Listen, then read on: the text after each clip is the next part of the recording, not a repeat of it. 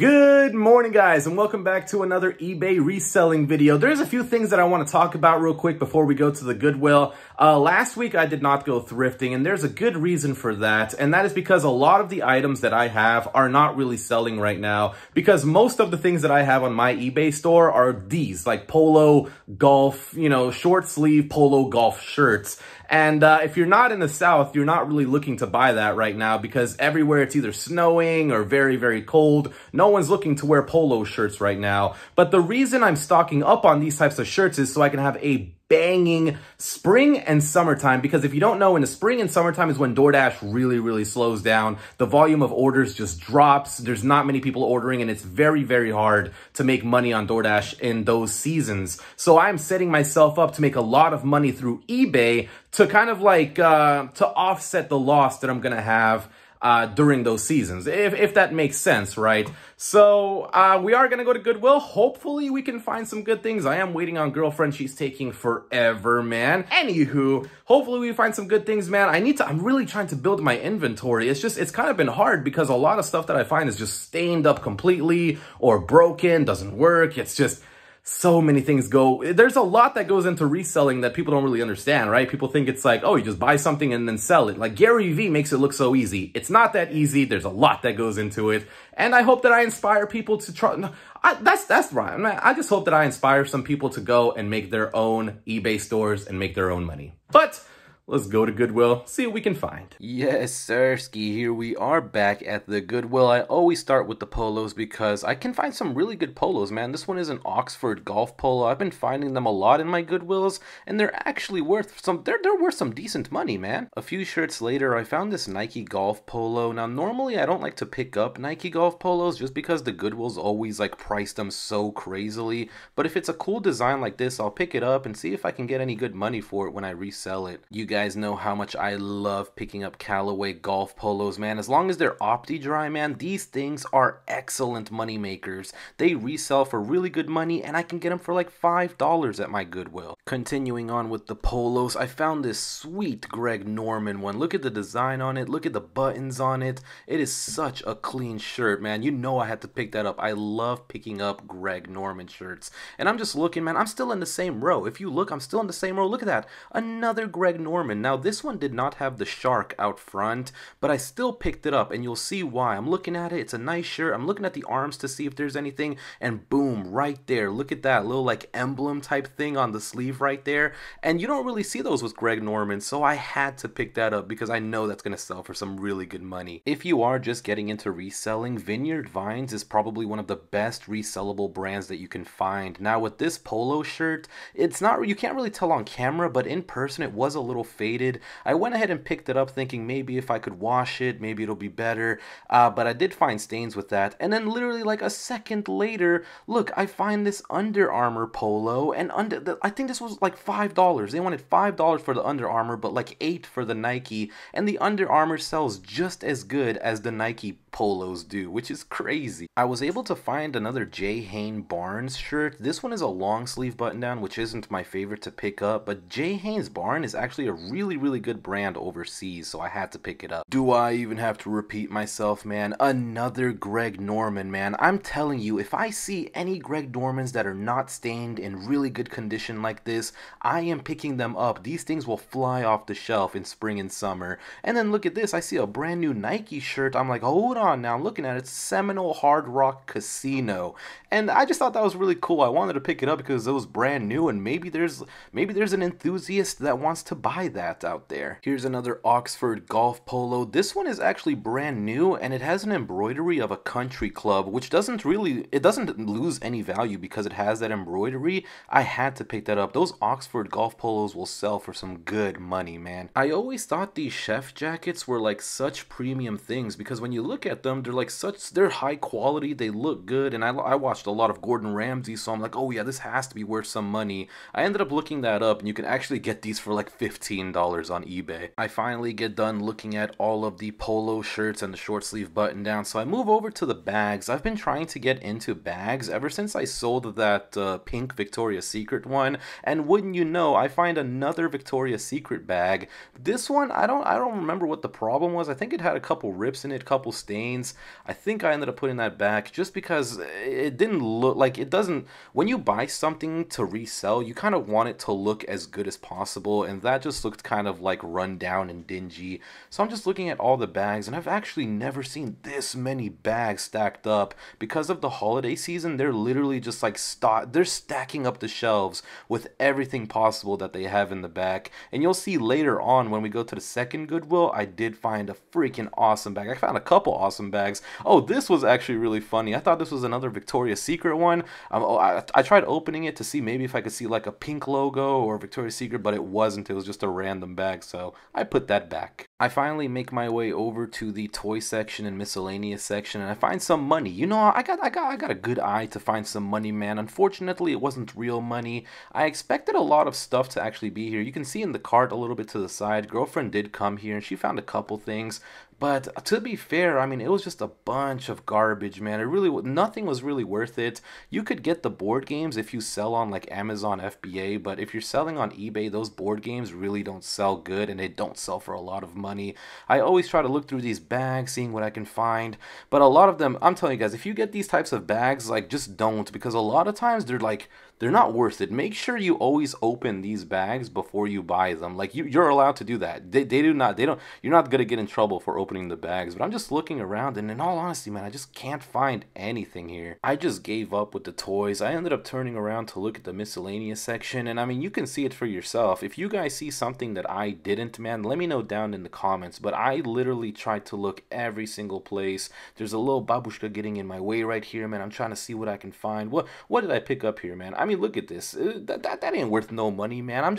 I was struggling, man. I had to pick up something. I ended up putting that back. That wasn't worth it. I picked this up. This wasn't worth it. It's just nothing was worth it, man. Nothing at all. And that's when I just gave up, and I started looking through the things that girlfriend found to see if she found anything significant, but at the time, everything looked like trash. My last stop in the Goodwill does come with looking at the t-shirt section. Now, I never have to worry about the t-shirt section, because even though a lot of people look through these, no one actually picks anything up. Like, I just found this Jordan jersey. Like, why would that Jordan jersey be there? Then I find an LRG shirt. I'm telling you guys, I do not have to worry about any resellers when it comes to t-shirts. Polos, maybe. I always want to check the polos.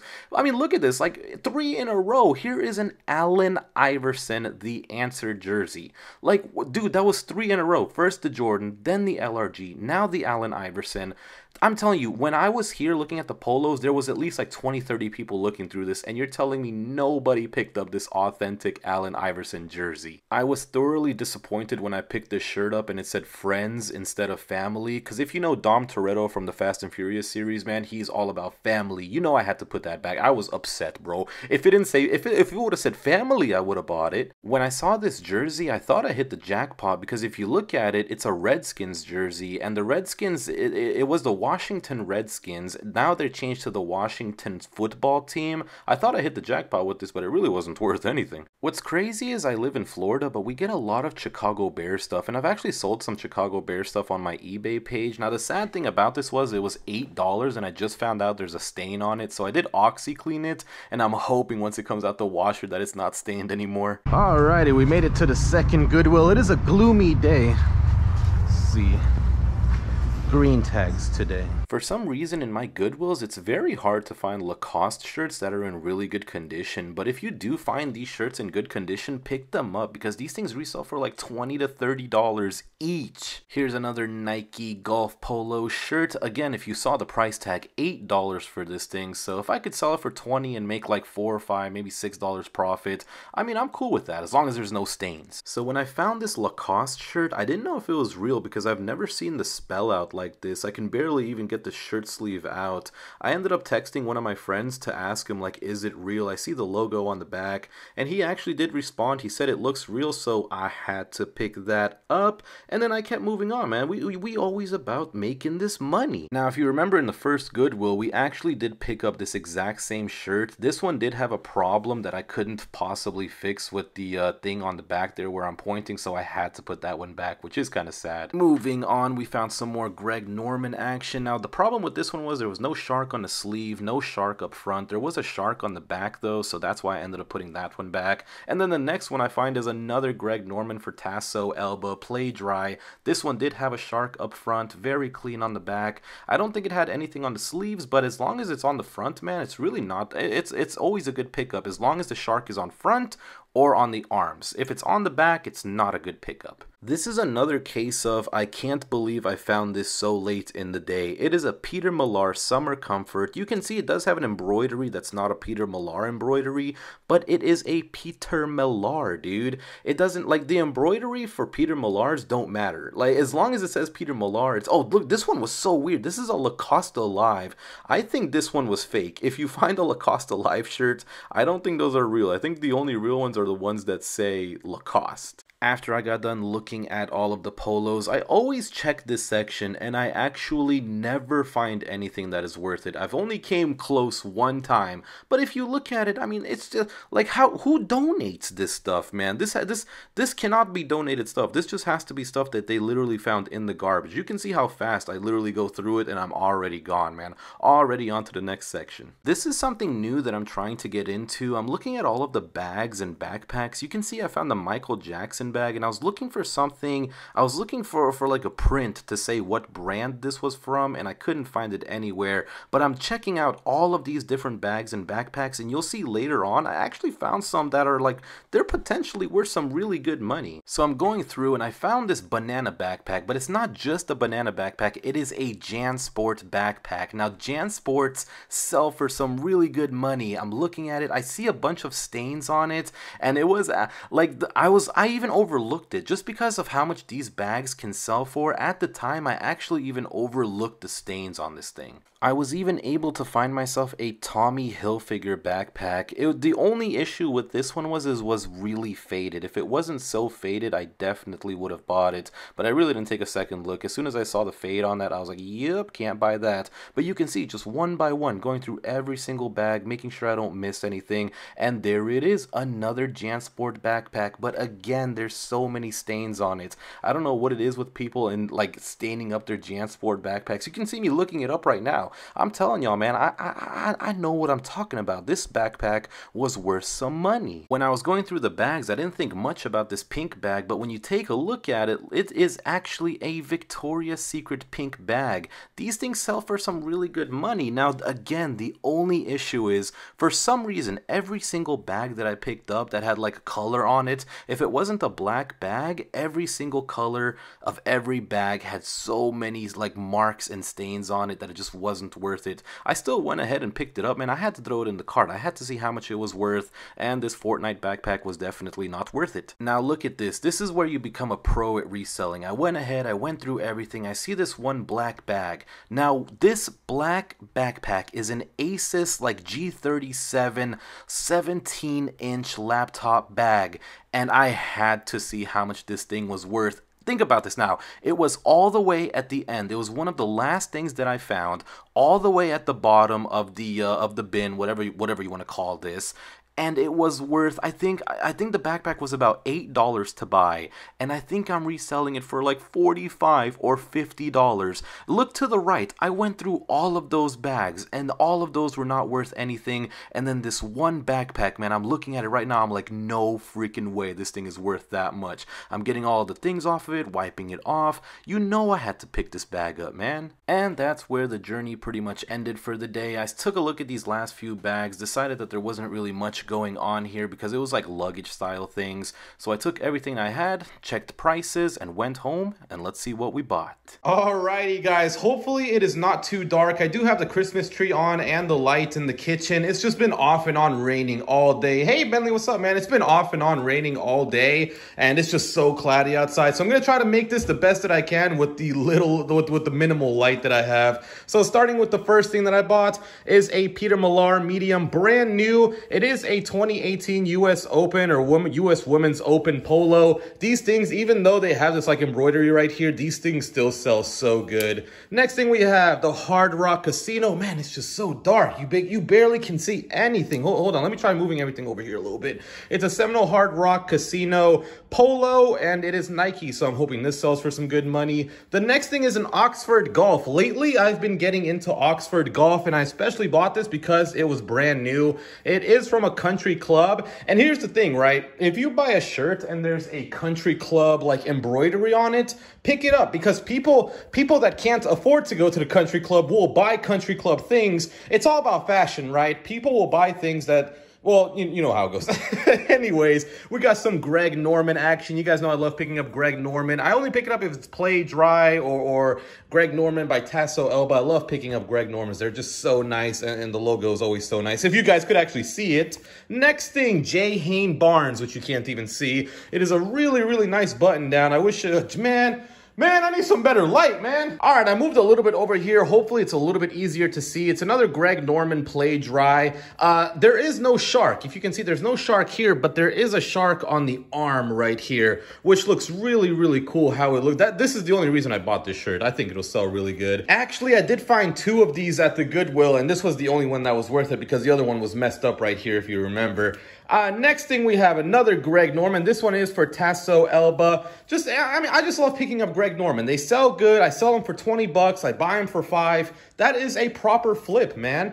We got another Nike golf shirt. Really, really nice, clean shirt. This one is for women. It's got a little embroidery right here for Bel Air, CC, whatever that means. But this is for women, man. It's still going to sell for $20. Next thing we got is another Greg Norman. And I picked this one up because it has this really cool, like, pattern on it. And people love designs. They love patterns. It's a really nice logo on there. Really nice shirt, in my opinion. If I was, what size is this? If I was, man, this is a large. That's kind of a tiny large.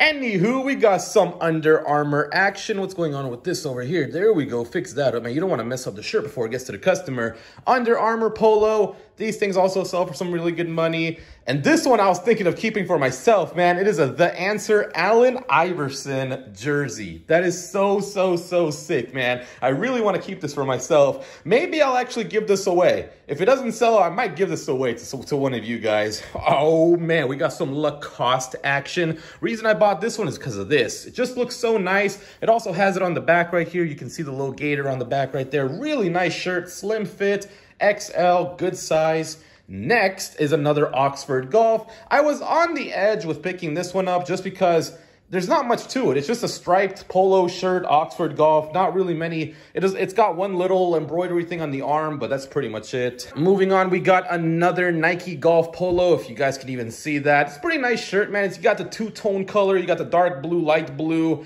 or like aqua, whatever this color is. I just thought it looked really nice, man. The price was right, and I'm going to resell it for some good money. And then we got some Callaway. Y'all know I love Callaway, only if it's Opti Dry. If it is not Opti Dry, do not buy it. It's got a nice little embroidery right there. Nowhere else, but it's a good size, XL, and it should sell pretty fast. Another Lacoste. I've lately, if you can find Lacoste polos, they sell for some really, really good money. It's got the little embroidery right there. Another Slim Fit XL should sell pretty fast. And then girlfriend found this one. This one is a Victoria's Secret jacket. I don't like doing jackets, and I don't like doing long sleeve things just because it's hard to take pictures of, but Victoria's Secret is a really good brand, and it sells for some really, really good money. You can see that right there, Victoria's Secret. Moving on to the Christmas tree, I did get a Mickey Mouse little plush right here. This thing sells for, like, if you can find Mickey Mouse plushes, these things sell for $15 plus. Easy, dude. And I got it for like $2.15. And then over here, I got these two Vogart decorative doubles. They were $2 each, so $4 for the pair, and I'm selling it for I think about $17 or $18. So that should be a pretty cool flip. And then this is a big flip. You guys can, it's just a black thing in the middle of the screen. It is an Asus backpack. It's a laptop backpack for Asus, and I didn't even realize it, but I bought this backpack for $7.97, and I'm reselling it for I think like $45. So this backpack is worth a lot of money. And then back here we have this, which I don't even know if I showed in the video just because It was like towards the end, they were putting stuff out. It's a Raya, the Last Dragon little figure thing. The only issue is that I think it needs new batteries because I've tried everything to get this thing to work. There's like a switch down here and it just, nothing works. Like, I put it in the listing that you need a new battery. So if someone does buy it, I think I'm selling it for like $30. And the only other listing of this, I think 2 other listings of this are selling it for like 40, 50, 60 bucks. So yeah, that's everything that I bought.